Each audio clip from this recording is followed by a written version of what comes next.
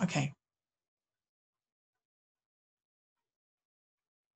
And we're on.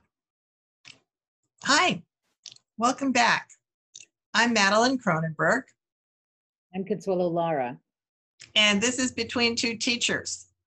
And we welcome you once again from the holy land of the Chochenyo Karkan Ohlone people, where we're broadcasting from here in West Contra Costa.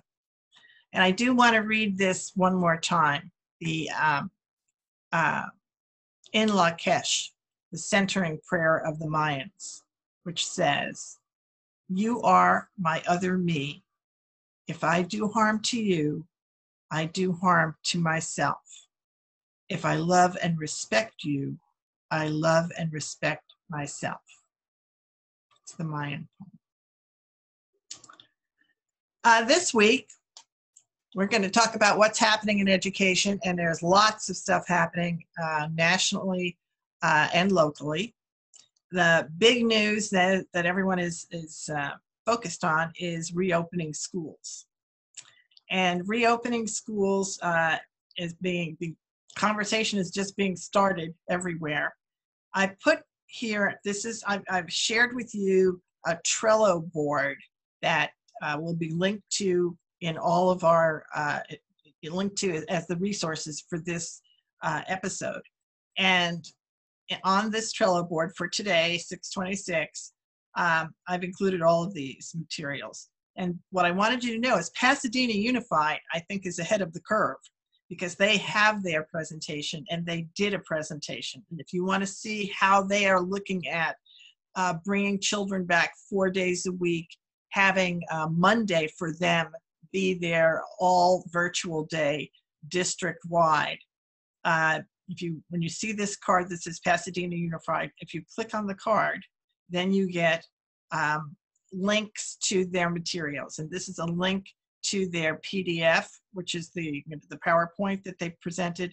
And there's also a link to the YouTube video of the entire presentation. And my opinion is that this is what every school district probably in the United States is going to wind up doing. And for whatever reason, Pasadena is one of the first ones to put it out there as a national model. So I suggest that you take a look at it, and it'll give you an idea of how they're looking at just handling it. We're talking here about handling the physical aspects of health and social distancing and delivering distance learning all together.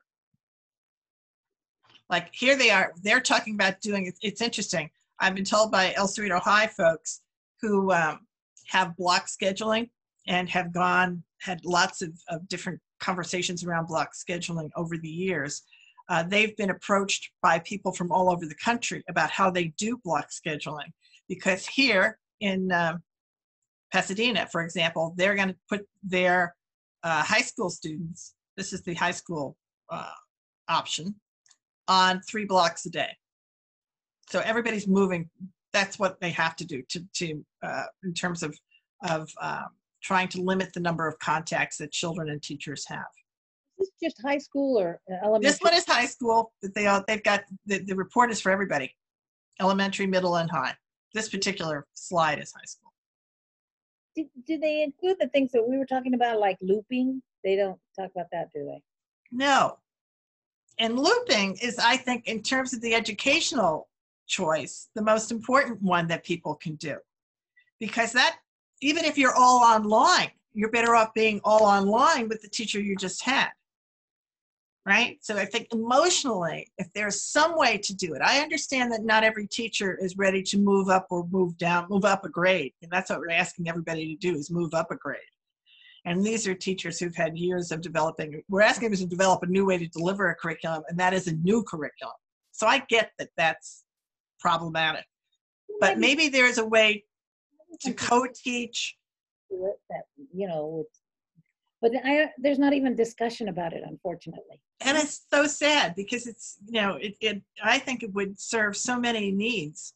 The the families and the students' needs as well as the teachers' needs. It would. Like I said, I did it inadvertently at Helms when I had ELD 1s and 2s, and I'd have the kid the next year. It was wonderful. It was really wonderful to have them. So we need to keep advocating for looping to show up in here, because I didn't see it. I mean, it may have been mentioned, and I should go back and re-listen, but Yeah. it's certainly not one of the main focuses where it really could be. No, because we have a task force working on, the same thing. And the thing that keeps coming up through their surveys, two things. One is engagement. The second one is social emotional. So the looping addresses the social emotional absolutely well. Right. I think it addresses engagement, because these are teachers then who are going to call. Otherwise, you have a whole new a teacher who's meeting a group of people virtually and has never had a relationship with them, as opposed to the teacher who did, right? And I just think there has to be a way to be able to have teachers partner with each other and co-teach with the class that you had last year. So you don't have to lose all of that continuity and that relationship. But it needs to be intentional, because otherwise it's not going to happen. So this is the district, a typical district strategy. It's very good. I mean, obviously they put a lot of time and effort into it, and I recommend to you, if you're interested, to watch the presentation or just take a look at the PowerPoint to see how Pasadena is doing it. The other one is the next one is from Journey for Justice, which is an organization for social justice in schools. And they've made some demands, and I've linked to those demands as well. And I'm just going to go quickly through them, but you can see that this is a different emphasis. This is a social justice emphasis to reopening, not just the wash your hands and maintain social distancing kind of thing. So this says there are eight demands. No child can fail or be suspended. Just take that pressure away. Take that pressure away. Stimulus funding should ensure that every child has the computer and access to the internet, that the equipment is there, it's provided. That there be a federal mandate to stop school boards from closing schools and approving new charter or voucher initiatives, and a national moratorium on new charter schools. That, of course, is not a part of any school district's plan, but that is certainly an appropriate social justice effort. Yeah, for sure. Right, we're very much behind that, right? As is the California Democratic Party, who passed a moratorium on new charter schools. Then there's elimination of punitive standardized tests for at least 2 years. Absolutely important, and we've talked about that here as well. So this is as a social justice measure, elimination. Stimulus investment of $75 billion for community schools, elimination of voter suppression, immediate decriminalization of students of color and school cultures with the implementation of restorative justice.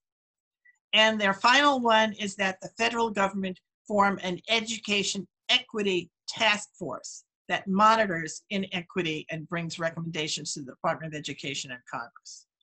This is what we need to be moving forward on. And I commend it to your attention, and I really think that everyone who's interested in issues around justice that have come up because of all of the demonstrations that we've had recently, this is the list of things that need to be done and not just left behind.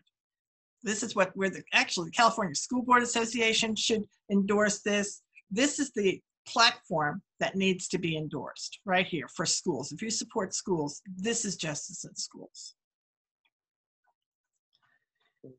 So there's that. This is just the one that the CDC has put in, where it talks about how to open this. So this is what the federal government, right, the Center for Disease Control, this is the main thing they've talked about. And they're just talking about safety guidelines and whether or not you have the monitoring guidelines. But so the federal government has none of neither the state nor federal government has looked at the justice issues, and that's sort of one thing I wanted to point out. So as much as we're going to figure out how to do social distancing and how to wash our hands and even distance learning, the justice issues need to be given the same amount of attention, and right now they are like kept in a separate pot. Right, and they're being siloed, and I think it's really important that we see that they need to be right there next to them. All right. That's good. The next, go ahead. Right now, in the middle of our task force, meeting often to put that plan together because it's due, I believe, the middle of July, and so it's coming up, and those issues we've got to really. That's right. Your draft is due to the board, I think, on July 11th, and then you have to give the draft, the final, to the county on the 20th. Yep. Right? So everybody is busy putting them together, but they're not putting in any of the social justice impacts. And I would be useful, maybe you want to bring that over to them and say, we should pledge to agree to approve these.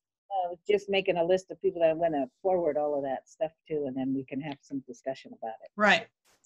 So all of these are right here. So for this, for example, when you get to a card, if you just click on the card, the material is on the back of the card, including the links. Easy to share. Easy to share. Pass on to others. You can just copy it and then, share it out however you want to share it out. Download it and it'll have a link. That's good. Well, one thing I did this week is I went to the LMI, it's called the California Labor Management Institute, and I went for the first time last year, and it was just very eye-opening. It's, they want to build partnerships between labor and management. And the bottom line of it was that when you have good, strong, healthy relationships between your management and your labor, you get results from students. You get academic, you get improvement. So, and they have some core beliefs that I thought were really important, that education can transform communities through collaboration and trust, through transforming the culture, through diversity and inclusion, and equity, and also comprehensive unionism. We're really valuing our unions. And I thought all of those are key. And I like them because they're very positive. They're not, lots of times we see a lot of negativity and hostility. But this is something that we can all work together as professionals. And so talk about transforming culture. Their keynote person was Dr. Pedro Noguera, and he's a longtime education leader. And in his presentation, one of the things he talks about is a paradigm shift. We still need people to understand we're not going to go back to school as usual. Exactly. I think everybody's still thinking, how do we make it back to where it was? Even online, we got to use the same curriculum, which we use. We've got to also look at the project. You can't have everything on the screen. You've got to do project-based learning, and I guess a lot of teachers don't know how to do that or what that is. Maybe we need a lot of training. We need conferences. We need workshops on what that means at different grade levels for different content areas. Exactly. The paradigm. Because if we're going to abandon standardized tests, which is exactly what we need to do, then we have to put something in its place. This fits perfectly. So when we talk about transforming the culture, that mind shift that has to happen, he called it a shift in paradigm. Mm-hmm. Paradigm is more than a program. It's rooted in your beliefs and about what is possible and what is needed. Right. So here are the points. He feels we should go from measuring and sorting to developing talent in all children. So we're not going to test them to death and then label them, sort them, and stigmatize them. We're not going to do that. We're going to develop the talent, the natural talent in the child. And I would think of that when I would see the kids at Helms, and I'd look at them. Gosh, these kids are so smart. And, they got street smarts. They've got they just have this perspective. And I always thought, and of course it's not going to show on any stupid test, and they're going to still be labeled. But a lot of them are just, just insightful. They should be in gifted and talented programs, higher level thinking skills, critical thinking, and all of that. Another point was the pressure and competition, from pressure and competition to collaboration, curiosity, and encouragement of intrinsic motivation to learn. And I remember that's the goal you want, the love of learning. And teachers know how to teach that curiosity, and plug into that when they don't have to stress about test scores, but they can really get to the core of what it means to teach and learn, and the love of learning.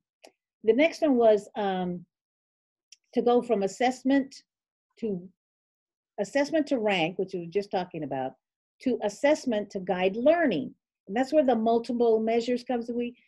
I remember somebody telling me when I got on the board, well, we got to get more data. And I kept asking, for what? For what? Is this data going to help me be a better teacher? If it's not, useless. Right. That's key. And so in our department, we had multiple measures, and we talked about the students, and it's like it was individualized. Okay, here's what this kid needs based on what we see as teachers. And we've got our own assessments. And so we need to guide the learning. Assessment has to guide the teaching and learning, not, compare them to people who have more, more privilege. And then we say, oh, these kids are not performing. It's unfair comparisons. And then also from teaching as covering the material to teaching as cultivating a love of learning. Very big difference. Very big difference. I mean, I remember that feeling. Oh my God, I got to get through this book. And I want to do more. And I want to cover 2 years in one. I mean, I just was determined, I'm going to do it. I'm going to do it. And of course you can't. You can't. And then the poor kids, it just doesn't work. But if there was a time we could teach and get excited about it and have projects.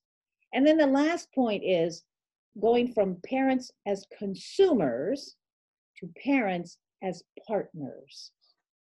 That's a big one. That's a very I think this has happened much more now. The COVID-19 distance learning model, where parents have had to have much more input, has opened the eyes of many parents in terms of what it means to be a partner in their children's education. Oh, I know. There are many people now talking about how they had no idea how difficult it is to go through the learning process, how the steps their children needed to go through. What they were used to doing is dropping them off at the door and then picking them up, and meanwhile they would have learned everything, right? Just going back. So now they had to go step by step with their children, and that makes them partners, or helps to make them partners. Going back to looping for a minute, like I said, when I had kids for 2 years, that was one of the big perks. The parent trusted me, and they would call me or come by, and they felt that comfortable. It has tons of perks. Looping has a lot of perks. Just 1 year, you gotta build that trust. So it helped with that partnership for sure. For sure it did.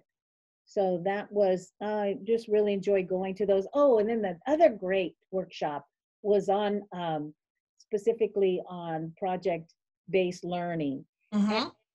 It was so fun. So there was a diagram of putting all these topics in the middle, and they started with butterflies or plants, or about civil rights, or Black Lives Matter, or COVID, or all the things that are happening right now. And then around it was, okay, the science related to that, the history related to that, the math, and all of that. And that's exciting. And if you let the child choose what their topic is, and of course you're guiding the content and skills, but you let that child, they're going to be excited. I get to do this on butterflies, or I get to do this about Black Lives Matter, and everything I'm doing relates to it, the math, the science, the history. Oh my God, they would get so excited about learning. And then you as a tool just to look stuff up. in there. So that's what we got to do, is really talk about engagement. That's where the engagement would happen. So I'm going to talk more about that and bring it up. And I hope we find more information that we can share with the district. And it's just really something we need to. It needs to, the changes need to be made a lot of different places. I mean, one of them is in the programs that train teachers. Yes. Oh, yes. Right. Yes. I mean, because they're taught to do something different. And honestly, now that I think about it, one of the things that could be within those programs is to be taught to do looping. Yes, yes. That's really where you started. But if we said, well, you could be with your children for 3 years, and here's what it would take. Here's what you'd have to learn. But think about that. Yeah, and you've heard those stories. It's kind of extreme looping, where I remember somebody retired and she said, okay, I'm going to do, she wanted to do that. She took some kids, like I think in kindergarten, and she followed them all the way through high school. Oh, right. My God. So, well, that's the model. It's the Waldorf model yes. of education, right? And the thing is, it does work. It's not going to work for everybody, and it means, oh, I'll have to be with a teacher I don't like. Well, then, no. You know, certainly people have exit ramps, but as a style, it's based on the fact that relationships matter. And if you don't have to keep spending all this time building the relationship and the trust is there, it makes a huge difference. So this is it. I have the California Labor Management Initiative, and at the back of this, if you click on this card and you look at the back, I'll have all of the material here so anybody can see what you were doing. Okay. And you got the Pedro Rivera history. Yeah, I'll have it. Actually, I have a link already to Pedro. I think that's a message he's given a number of times before. So I had it from a few weeks ago when he gave it in another setting, but I'll have the one that he gave to you. And then I'll give you the link to the video of the one he gave. I'll put that on here too. And I guess just the last thing I wanted to talk about was the topic of standardized testing, and right. And it's really not good for our students. It's used to stigmatize them, to label, sort, and segregate students. And just a little bit of the history, how all of this came from No Child Left Behind, 2001, and brought up George Bush. And then there were other things like Race to the Top, which was 2009, Common Core, and Smarter Balance. And the point I want to make on this is, those things have been put into place to help these children of color, children of poverty. Well, okay, you've had like 19 years of this. Have we seen any improvement? No. So therefore, these failed, and let's get rid of them. Right. What you have is continued demonizing. Yeah. Right. And actually the growth of demonizing. Right. Yeah. We have an article in here. It looks like the beginning of the end for Americans' obsession with students and standardized tests. That we can only hope that's true, but there is now a lot of conversation around that, and the opt-out programs, and a lot of things have come together that are dealing with criticisms of standardized tests from every possible angle, and from the utilitarian angle that they don't deliver what they said they were going to deliver, to the social justice angle that say they simply are racist and have a racist underpinning to them as well. And Kendi, and the anti-racist book author, he has some he gives some history about where all this came from. That we could prove that some humans are genetically better than others through testing, and that's where this. I'll go back to 1916, where that's the philosophy, and we're still using that. Terrible. Right. So now it's time to just recognize it. I wanted to just point out that I did include in here the National Education Association. They came out with a plan for reopening schools. Okay. So that's on here too. I just wanted to point that out. And the only other thing that's on here, just to be of interest to people, is in Dublin, Dublin Unified Superintendent resigned this week. And and one of the things that he said was how important it is to work for people you trust, and the importance of trust both ways, that he needed to be working for a board that trusted him, and they needed to have a superintendent that they trusted. And he resigned because he didn't feel he had the trust of the majority of the board. That's what it really comes down to. But it was a very, I think it's an interesting point in education today. So if you're interested at all, the information here, including the comments from the board members in Dublin, I thought the other night were very powerful. And then this is just Mr. Duffy and the West Contra Costa reopening survey, which has been out there, and you working with these fine people. This is what the work you're doing with them to do the reopening, right? And so we'll get that at some point in the future. And then, oh yeah, this is still what needs to be taken, where we need to take action. There is still, you can click on here and get to the take action down here, the Action Network, click on that in order to tell Congress to stop giving charter schools this extra money from the PPP. That's still going on. So if you want to take action, that's what the Network for Public Education. Also, the California Federation of Teachers has a take action for Fund Our Future to tax billionaires. And if you're interested in supporting them, it's the same deal. Click on the card, go to the back, and there's the link to be able to send emails to your representatives around additional funding. And also the same thing. Governor has not yet personally endorsed schools and communities first, which doesn't make any sense to me, and he really does need to do it. So if you want him to endorse that, and that's the closing the commercial loopholes that allows Chevron to pay the same tax they paid in 1972 with a small increment since then. We have to ask Governor Newsom to get on board with everybody else, which he hasn't done yet. With that, I did want to point out the updates. I put in the COVID update that Mr. Duffy put in. So if anybody wants to see that, they can for West Contra Costa. Also, an update on how the budget is going to be done, because the governor finally, they came to a compromise, and in the end, there will be the funding that will not be cut in California. Funding for education is not going to be cut. So if there is not extra money that comes in from the federal government, the districts basically will get an IOU from the state. This is how it worked before when I was on the board. You get, and then so they tell them it's an IOU. They're going to defer payment. And so what each of the school districts then has to do is go out and borrow the money. But they're able to do that. So that's one way that this is going to be handled. And the details for that are in here in the state budget. There was a state budget equity coalition that sent a letter to the governor to do it. And he basically agreed with the ACLU and Californians for Justice, the folks who are in this coalition, and followed what was in that letter. So that's the budget.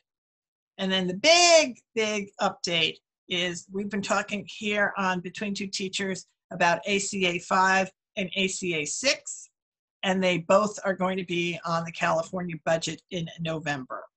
It's a very big deal. Opportunity for all. So what we have is both the Black Caucus and the League of Women Voters all work very hard, along with many other organizations, to do this. And so what you have is we're going to be able to do ending affirmative action, or to bring affirmative action back, ending the effects of 209, and allowing the vote for folks that are on parole, right? So these are the two of them. And right, so this is what, for weigh in on the affirmative actions and ensuring equal voting opportunities and voting rights. Those are the two. So that's a big success this week, right? A lot happened there. Oh, good. Then I've added this in because this was a week of life transitions. And the first one was the passing of Randy Enos. And Randy Enos was a very major force in West Contra Costa Unified School District for all of his life. He went to Richmond Unified as a child. He went to Mira Vista. He graduated and then he graduated from Kennedy. And he went on to become a teacher. He went to Contra Costa College, came back as a teacher in the school district. He was a coach on many teams. He was a principal, he was a vice principal and principal, and ultimately got elected to serve on the school board. And Randy has many, many friends and has done incredible work through our school district over the many years of his service. He developed Alzheimer's at the end of his life, and he passed away on Monday. I just wanted to share this with all of you who may have known him, and you want to join me in contributing to the Alzheimer's Association in his name. It was a terrible thing. Alzheimer's is a terrible, terrible thing. And when Randy got it, it was such a loss to everyone. So this is the posting that his daughter, Courtney, placed on, I guess she posted on Facebook. So that was a goodbye life transition. And then there's a welcome transition. Because somebody arrived. As Randy left, Amaya arrived. And tell us about Amaya, Grandma. Oh, yes, my first grandchild. And her name is Amaya Cristina Ocasio. And she came yesterday, 4 o'clock in the morning. And everybody is just thrilled. The two grandmas, and she's going to call me Abuela. So that. Abuela. And oh my gosh, we're just so thrilled. I guess because the time we're living in, this bundle of joy just made us all so happy. And she's beautiful. And, you know, you can't go to the hospital and watch and. Oh. But yeah, pictures, videos. All right, well, we'll have a picture of Amaya. If Mommy says that we can share a picture of her with all of you, we will try to do that. So this was a week of transitions. Now, I don't even know if we have, did Carlos come up? I did. I forgot to ask him. I'm sorry. That's all right. But we just want to remember Carlos. Carlos is also a very busy guy doing a lot of incredible things to support everybody. So finally, right, what Carlos is some shout outs later as well. And he's uncle. He's Tio Carlos now, right? He's so excited as well. Yeah. So please like, subscribe, and share the episode. We appreciate your watching all the way to the end. Let us know if you have any comments, and we'll see you next week. Yeah. Do you have something you want to say? Go ahead. Shout out to Dawit Vasquez. Yes. Mala. He's our student trustee, and I just wanted to shout out to him. He's a wonderful, wonderful youth leader, and maybe we'll interview him at some time. Absolutely. We're going to get back to Teacher Talk and do some interviews with important education leaders, and Dawit is one of them. Dawit is an education leader for the future. Okay. And now we can say, see you next week.